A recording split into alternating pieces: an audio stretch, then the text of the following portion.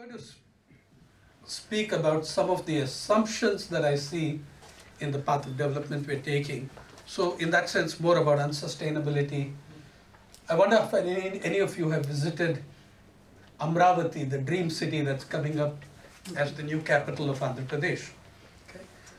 But also the kind of cities within cities that are emerging across this country. Now in Maharashtra, a state which claims to be having its worst drought in 70 years, and cities are about housing, transportation, water, employment, health. In the state that claims to be having its worst drought in 70 years, probably correctly, these are the kind of houses that are coming up. Okay? Two towers that I'm showing you come to 75 floors. I'm just about to. And believe it or not, it's a swimming pool on every single floor. 75 swimming pools in one complex. Can you just put up the light for a bit? Yeah. Don't you just love it? So this is two twin towers of 37 floors each and joined together by one penthouse of the builder. So there you get 75. And this is the artist's vision or nightmare, as the case may be, when it's complete. Mercifully, it's not. It's been stymied by a lot of noise that a lot of people have made. But it will. It's got clearance. Now, I mean, this is the, a swimming pool on every single floor in a state with its worst water crisis in 70 years.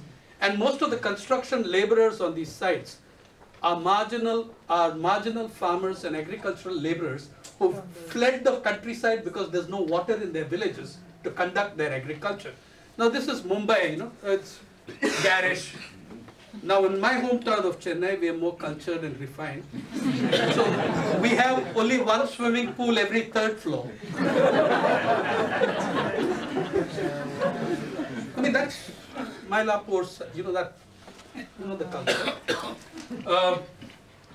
And finally, on the road from Mumbai to Pune, every single hoarding, there are hundreds, proclaims gigantic villas, towers, and every one of them with its own exclusive swimming pool, and sometimes more than swimming pools. Okay, this is on my favorite hoarding on the road from Mumbai to Pune. Luxury homes with an attached forest reserve. Now, in the blessed state of Maharashtra, even the damn tiger doesn't have an attached forest reserve, but the builders do. Okay. So anyway, 2 kilometers from the board are how typical everyday Indians collect their water, with the bucket queues. Like, she has visited six different public taps when I had spoken to her that day. Anyway, that's just part of the vision that lies ahead in the real world. Okay? Yeah, and you do what you like, but the builders are going to continue with these constructions. They're going ahead. They will do it. Can we have the lights on again? Thanks. There are many other slides that would entertain you. Oh, maybe there's just one from London, which is coming up there, okay? This is on the same area as this is the greatest glass swimming pool ever, connecting 2 towers across the area where it's not yet come, mercifully, but it's where the US Embassy is. That's where it's going to come. This is a picture I've taken from The Guardian. And you can see it's pure glass. And there he is swimming exclusively, waving to all you little people down there. So anyway, but the assumptions, okay, one, all the discussions that I run into, the multiple debates that I run into, or almost all of them, almost all of them, work on an assumption of the inevitability of urbanization.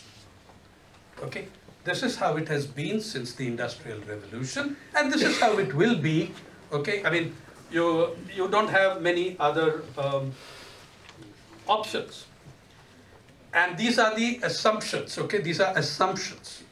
And I have serious problems with those assumptions, which include, I mean, if you go back, say, if you look at the kind of writing that I find on the op-ed pages, elsewhere, the analysis, it's planning ahead for the cities, for the mega cities. China, by the way, is now planning a mega city which will be home to 130 million people. It's called Jingjianji or something exotic, but yeah. Again, the assumption is that this is the only way you will go. There are no other options. This is the way history moves. Ever since the Industrial Revolution, what happened, okay? Industrial Revolution in Britain, hundreds of thousands of peasants thrown off the land. They hightail it to the city in mass migrations. There's mass misery for a while. That allows Dickens and Engels to do some writing. But capitalism works in the long run, so everybody, after a while, everything improves, and there are better conditions, better wages, where urban is always better than the rural. So it is in the nature of urbanization, industrialization, and industrial capitalism to improve things after a generation or 2 or 20. Incidentally, it's worth noting that the USA, this is the first generation in the United States, first generation of Americans whose living standards are lower than the previous generation. That is the very first generation of the United States that has that figure. Here's a big problem with this assumption. It didn't actually happen this way. Okay?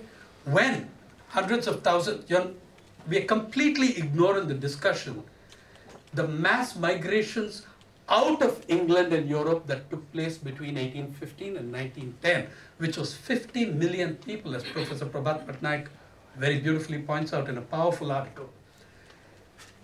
16 million human beings migrated out of Britain between 1815 and 1910.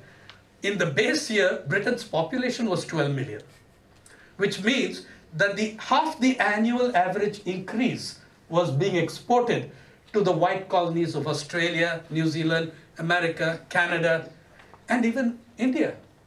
Okay? Now, I don't see that the developing countries have those options, unless you want to go and massacre a couple of 100 million Bengalis to the east. And I know you don't want to take on the one on the west.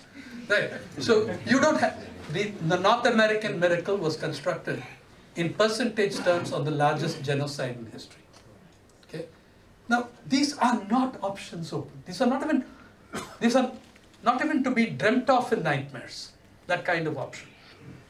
But we continue with this. And by the way, the wages did improve in England, they did improve in Europe, as they would if 50 million poor people migrated and labor commands a better price.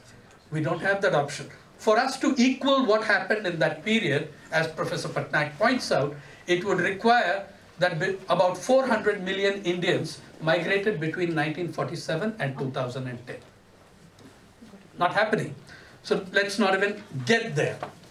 But let me get back to the dream city of the cities and the assumptions. I think David Harvey put it very well a few months ago in one of the meetings that I heard him at. We're talking about cities, you're talking about sustainable cities, but we are no longer building cities for people to live in. We are building cities for investors, like your buildings with every floor having a swimming pool. You're building cities for the rich to invest in, not for citizens to live in. Okay? Now, in Mumbai, the new landmark of Mumbai is not the gateway of India. It is Mr. Ambani's mansion on, alongside Pedder Road. You can see it from anywhere. It's that ugly.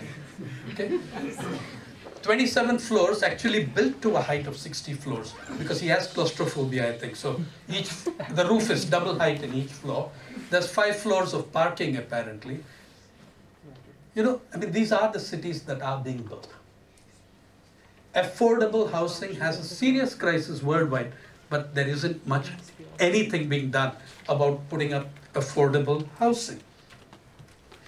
Also, there are other assumptions involved in the rush towards the mega city, the smart. I think smart cities are a pretty dumb idea. Okay? Just go and look at Amravati.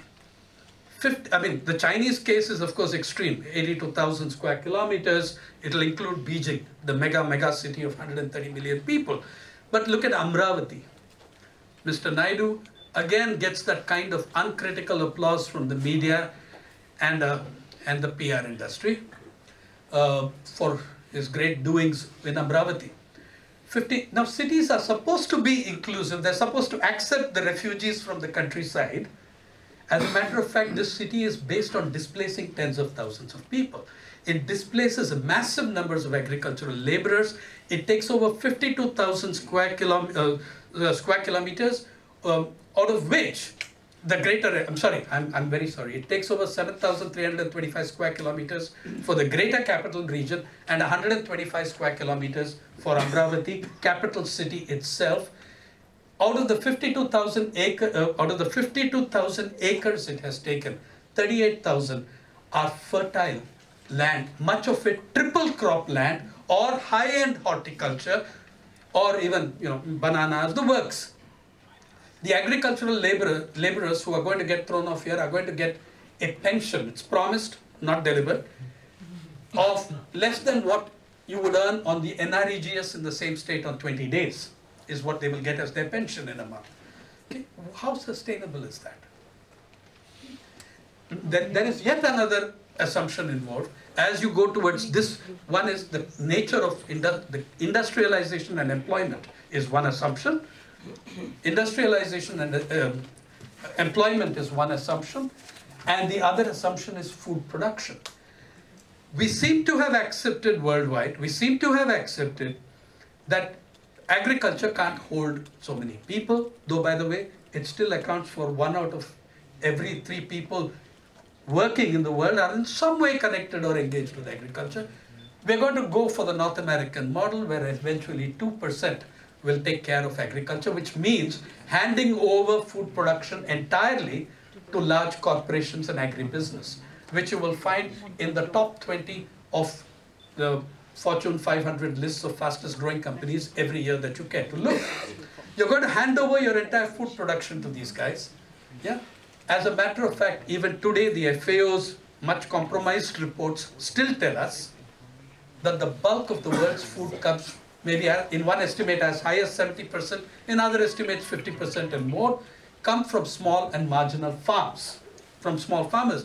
We don't recognize that because most of that food is consumed on the farm, since these are many of them are subsistence farmers. However, you're going to look at the employment crisis already in Indian agriculture. Between 1991 census and 2011 census, we have 15 million full-time farmers less. That is, you're losing full status farmers at the rate of 2,000 a day. Where are they going? They're becoming agricultural laborers because that population is exploding. In the unified state of Andhra Pradesh, there's a fall in the last 10 years of 1.3 million farmers, but an increase of 3.4 million agricultural laborers. Okay, you're creating a nightmare situation. Where is the employment in the cities? In Mumbai, the great mills of the 60s, 50s, and 40s, all those mills are now real estate. By the way, one of them is actually called Planet Godrej. It is a different planet. Yeah, it's the only region of Maharashtra where school enrollment is falling severely because the working classes have moved out of central Mumbai. Completely, they've been ousted from their place. So the employment calculations are extremely dangerous and they're wrong and they're false. Lastly, there is also the assumption, there is the food production thing, as I said. I think there is another implication to handing over the things to the large corporations. There is another thing. You're going to be running agriculture entirely on steroids. That's that's the direction they're going in. I'm saying I think we need to question this whole idea that there is only one way. This was the way it has to happen. This is the way it has to go. There is no other path. You have to retread the ground of what didn't happen in the Industrial Revolution, but we believe that it did. So there is, I think, a serious thought. Oh, by the way, in Maharashtra itself, in the same places where you saw all those swimming pools, the data coming out on RTI shows us that the cities receive 400% more water than the villages. And three cities in a state of 115 million, 55% rural, three cities get 53% of the water, Mumbai, Pune and Thane. Three cities get 53% of the water of a state of 115 million. I think we are begging for crisis and then looking very innocent and injured when it comes. I believe you need to say that I believe we need to think that there are other ways of doing this, much better ways of doing this that can actually be sustained. Thank you.